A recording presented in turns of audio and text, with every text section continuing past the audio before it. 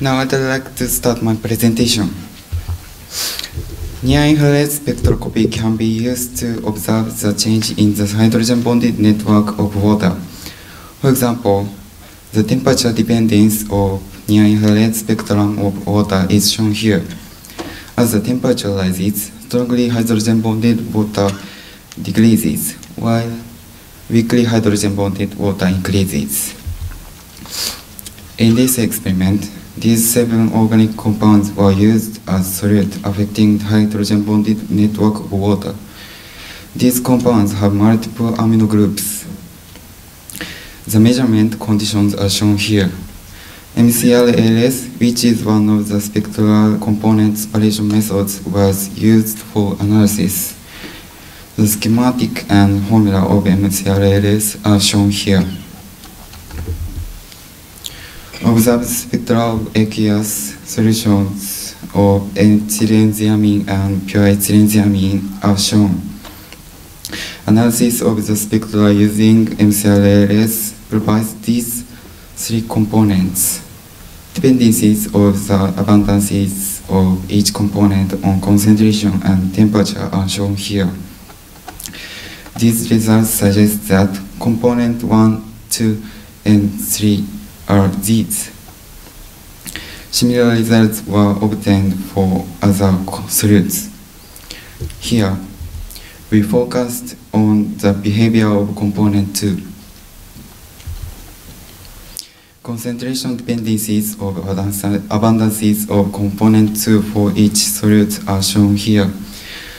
For all solutes, the abundance increases as the concentration increases at the lower concentration, revealing that all solutes affect to strengthen the hydrogen-bonded network, then decreases at the higher concentration. Comparison of maximum increases of component 2 among the solutes reveals these trends.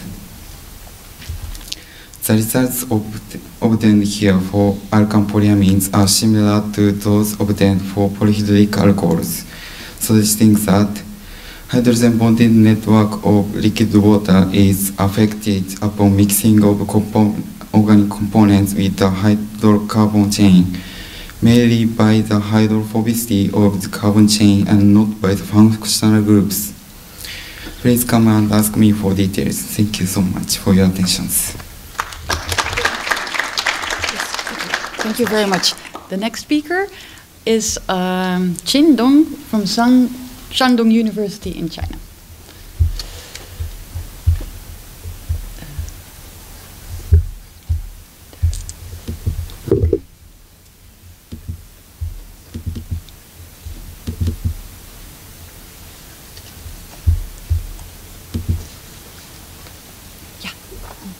Hello everyone, I'm Qin Dong from Shandong University, China.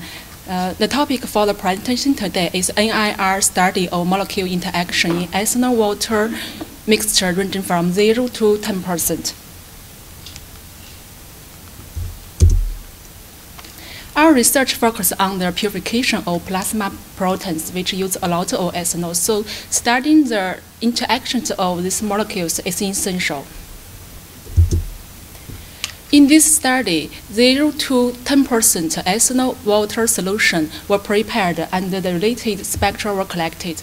The method we used for the data processing include excess spectra and Gaussian fitting with the knowledge of Aquaphotomics. Here is the result. This is the original spectra and this is the excess spectra. The position of excess spectra is plotted against the ethanol concentration, which clearly shows 3 different stages according to the slope: 0 to 3%, 3 to 7%, and 7 to 10%. According to the theory of excess spectra, when the ethanol concentration lower than 7%, the hydration effect plays a major role, and when the concentration higher than 7%, the hydrogen bonding interaction between these molecules became a main factor affecting the structure and the spectra of the mixture.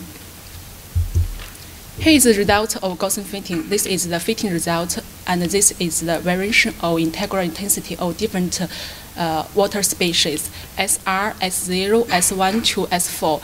We can clearly see SR and S0 decrease with the ethanol concentration increase, and S1 to S4 increase firstly and then decrease. The turning point for S4 is 3%. The reason that from 0 to 3%, the mixture process undergo the hydrophobic hydration, which make water structure arranged in order, followed by hydrophilic hydration, break this kind of structure. In conclusion, NIR was adopted to distinguish the different stages of the mixture process of ethanol and water. Thanks to our lab for the collaboration and the financial support from this department. And if any question, welcome to visit our poster number 2 for deep discussion. Thank you. Thank you very much. So now the next presenter is Yasuhiro Miwa from Kobe University, Japan.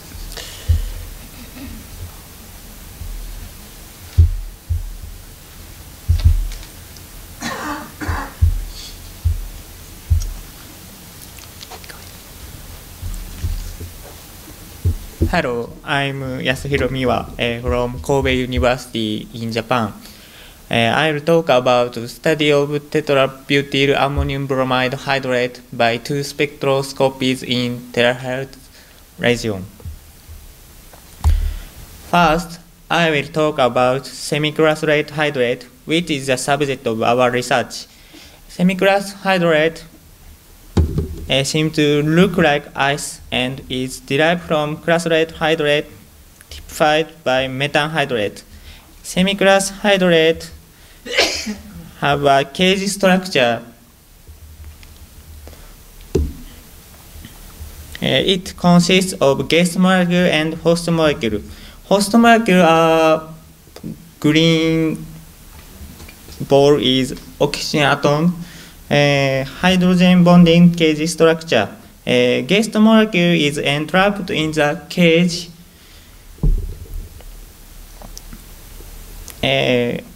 Although one of water molecule is replaced with a part of guest molecule. Among many kinds of guest molecules, tetrabutylammonium bromide is well known. Compared to crystalline hydrate, semicrystalline hydrate has 2 features. One is mild product condition, and another is empty. Semicrystalline hydrate has empty cage. Therefore, they have a potential for using storage and transportation of gases, especially hydrogen. For better storage efficiency and thermal stability concerning stability of cage structure, it is essential to understand interaction of guest and guest host molecule and hydrogen bond on the cage structure. To observe those intermolecular interaction, observation in the terahertz region is suitable. That is why we observed TBAB hydrate and plus TBAB crystal using 2 spectroscopies, less than about 3 terahertz. We use 2 spectroscopies. One is terahertz time domain spectroscopy, another is low frequency Raman. And samples were prepared according to the procedure shown on the slide. Finally, this time we revealed 2 things. One is that we revealed 2 peaks in crystal and a broad one peak in hydrate. Both of them these peaks is based on translation mode. Another is peak shift lower wave number from crystal to hydrate. It means that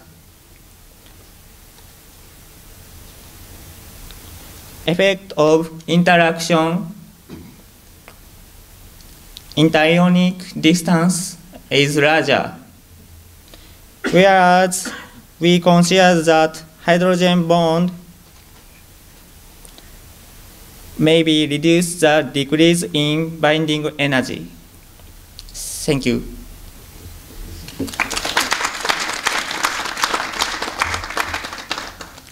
Yeah, thank you.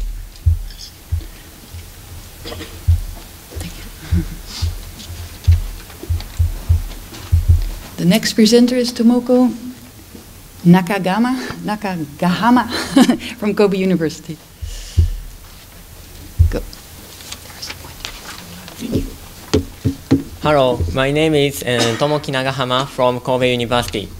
The topic is molecular dependence of collagen model peptide studied by low-frequency Raman spectroscopy. Collagen forms triple helical structure in water, but it is not clear why the triple helical structure is stable.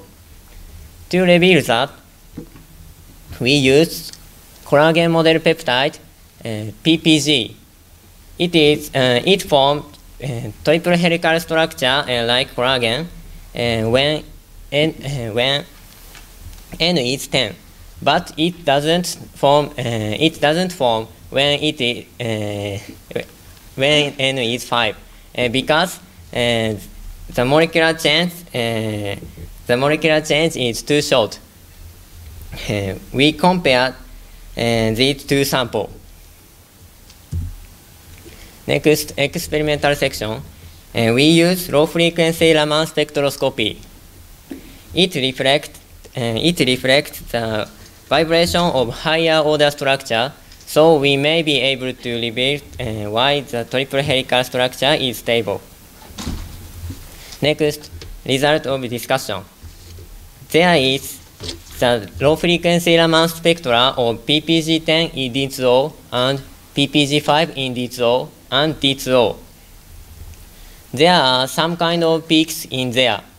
We focus on blue line at around 170 wave number. This peak is a sign that stretching of hydrogen bondings in water. The peak position is higher when the water is bounded.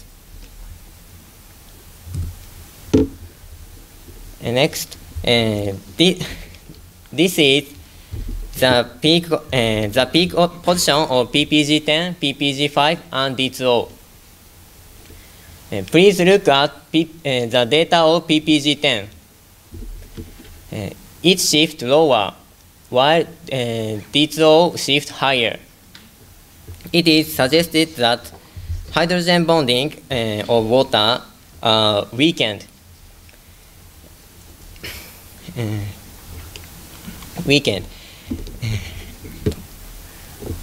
It is because the triple helical structure is formed and it makes new hydrogen bondings with water, and hydrogen bondings water is disordered. Thank you.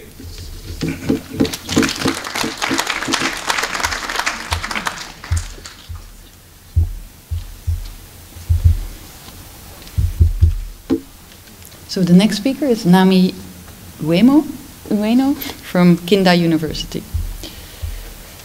Go ahead. Thank you. Hello everyone, I'm Nami Ueno from Qin Dong University. Okay, so we have the attention about polymer electrolytes, PEs.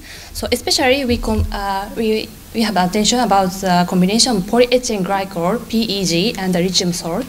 So PEs are very hygroscopic materials, but they dislike humidity because they use as an electrolyte for lithium batteries.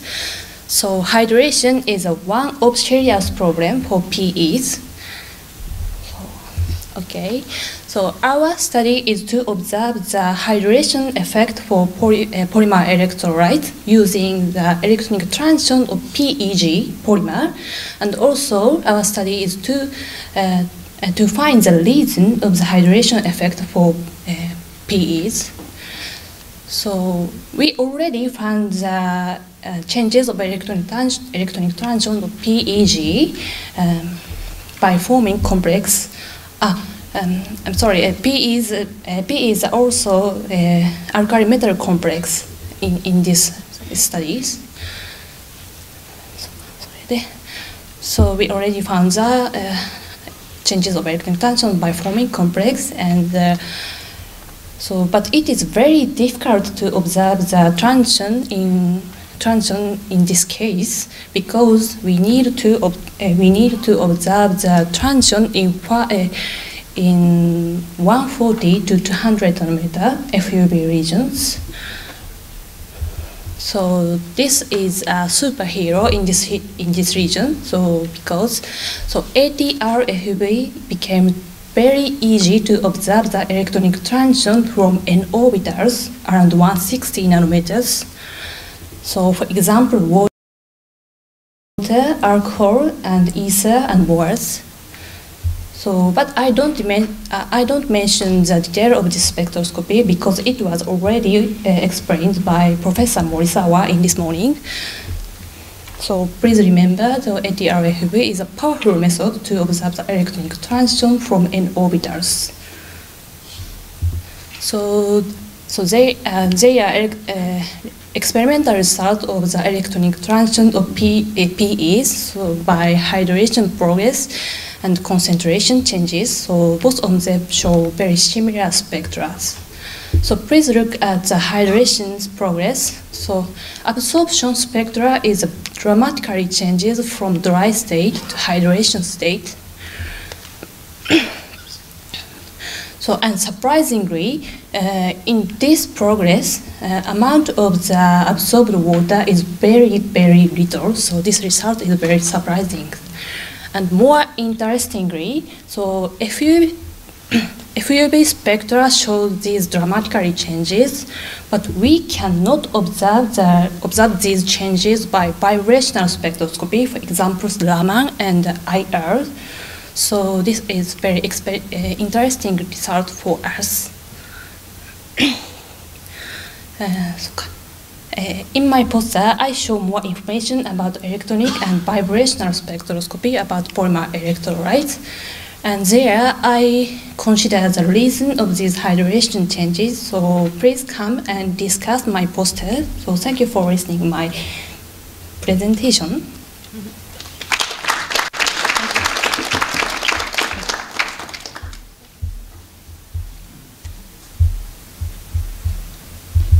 So next is Takahiro Oohashi from Keio University.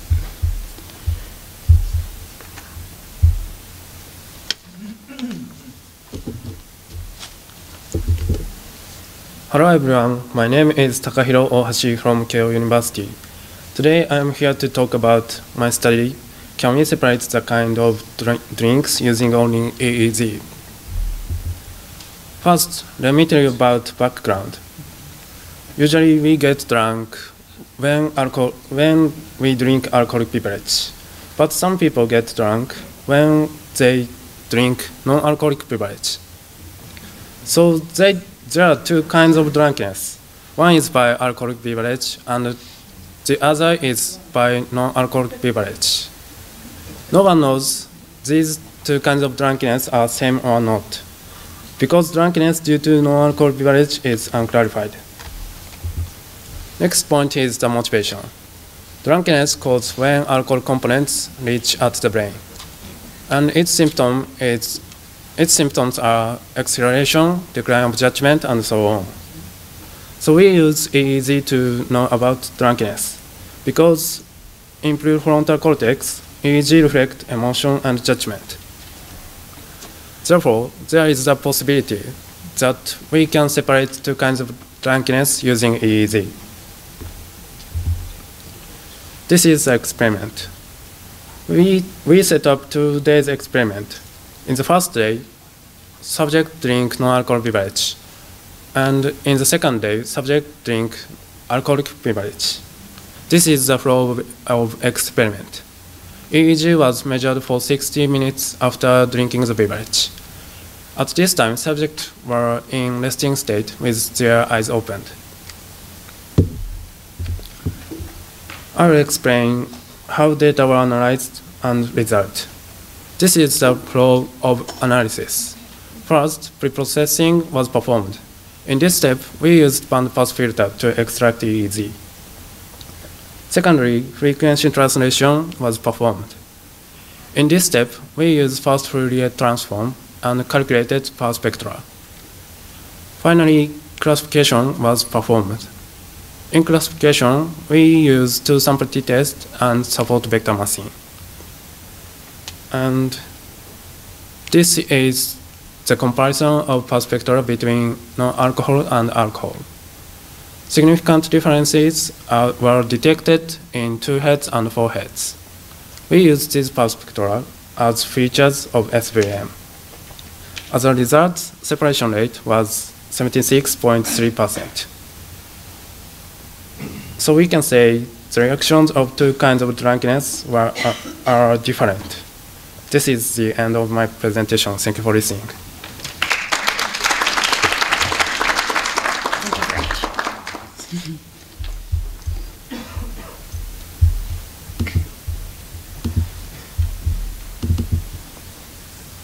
Okay, so Sato from Keio University.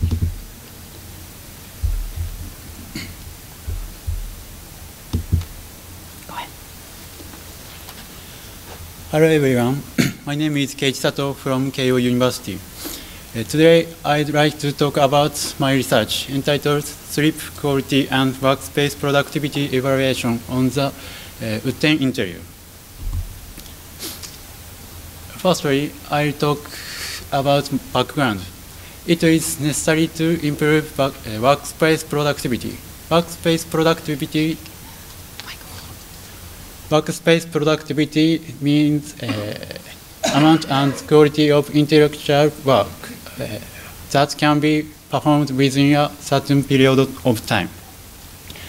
This figure means relationship between workplace productivity, sleep quality, and wood interior.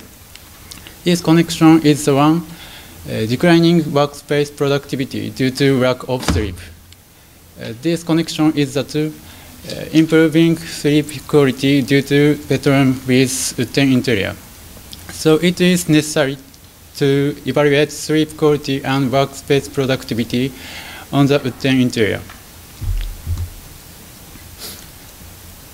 From the background, motivation of my research is sleep quality and workspace productivity evaluation on the wood interior. One night experiment was conducted twice in wood or non-wood room. Measurements of biological signals were conducted, PSG and EEG. Sleep and stress data were conducted.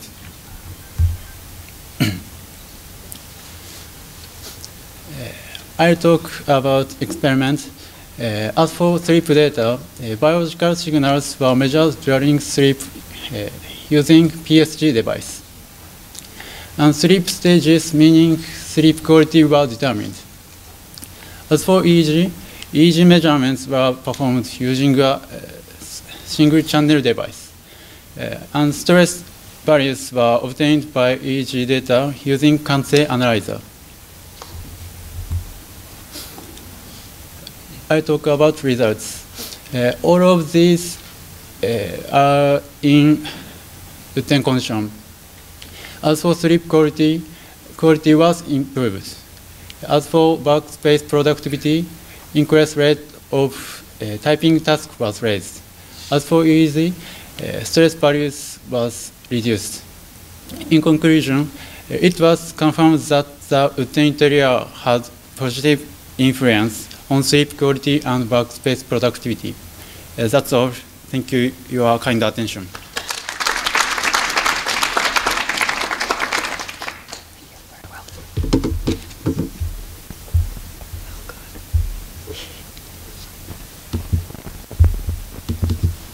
Next speaker, Kento Norita from also Keio University.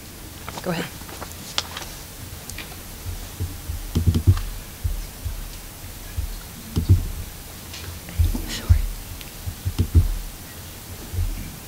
Hello everyone, I'm Kento Horita from Keio University.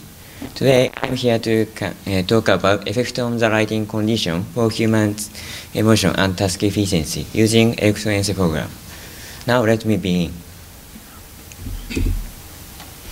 I'd like to start by talking about background.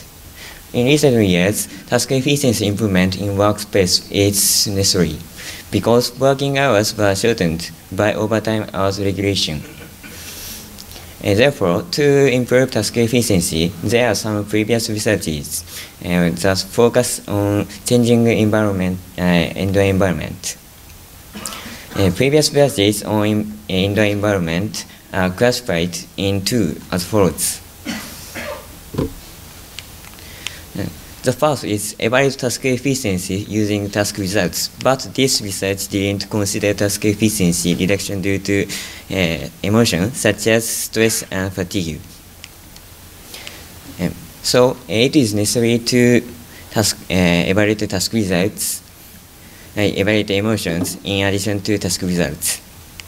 The second is evaluate emotion changes due to indoor environment using biological signals. But in this research, relationship between emotion changes due to indoor environment and task efficiency is unknown. So it is necessary to evaluate both task efficiency and emotion simultaneously.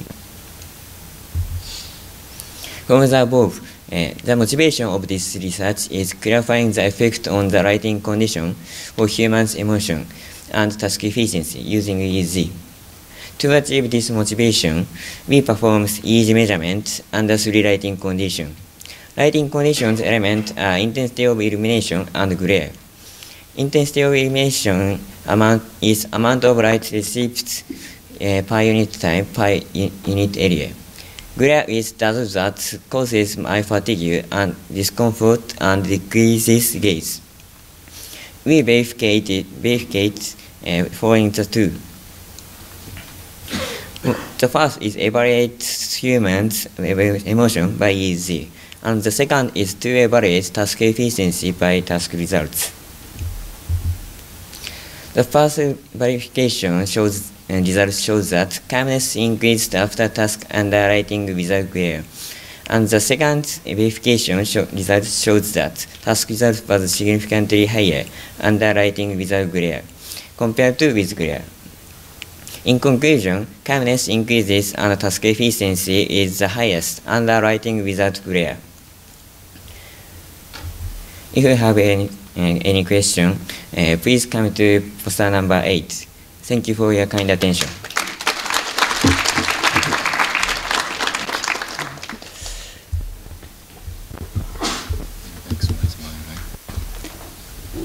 So the next one is from Kurt Kung from University of Washington, Seattle.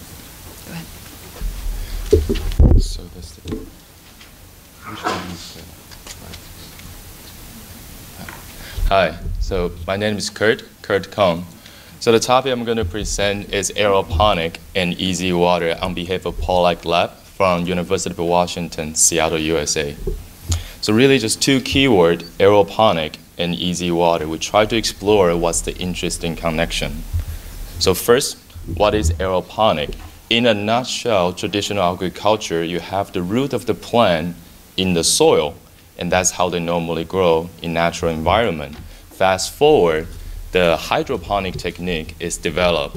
So hydroponic, you have the root of the plant in water, and you put nutrient in water, so plant can grow just fine.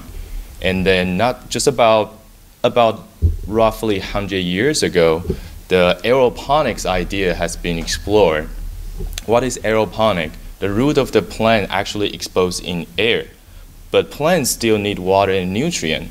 So the way the idea is you create a fine mist droplet. It's like a foggy environment, and if you control the droplet size just right, the plant can actually uptake the water and nutrient grow much faster. Well, at least faster, much or not, we can talk later. So idea was started about 100 years ago, but not until 30 years ago, NASA took it to the next level and do a thorough study on aeroponic. Because it's water efficient and energy efficient, they plan to use it on space station. So the second keyword, easy water. Also in a nutshell, that imagine, this is a top view diagram by the way. So imagine the white screen is the hydrophilic material or easy nucleation material. Then one interesting what happen is water right next to the surface of such material form a different structure. And there are two consequences of the structure. First, it's net negatively charged. Water originally is electrically neutral. You have negative, you have positive. And second, it excludes more particles and impurities. That's how we get this name, easy water. When you put these two things together, you can understand why we're interested in aeroponic. Because one of the aeroponic by itself is one of the most advanced agricultural technology. It's also a very clean test platform without soil. And the water membrane at the air-water interface is negatively charged. So we did a quick experiment to test out if there's any signal showing water after spraying, and we collected, shows any sign of easy water. Trust me, it is, but we can talk more at the poster. So the whole point is aeroponic has shown saving 99% water use compared to the traditional agriculture technique. Aeroponic also has shown improving plant growth. So our goal of doing this line of research is try to answer, is easy water at least part of the reason why aeroponic is special? Thank you.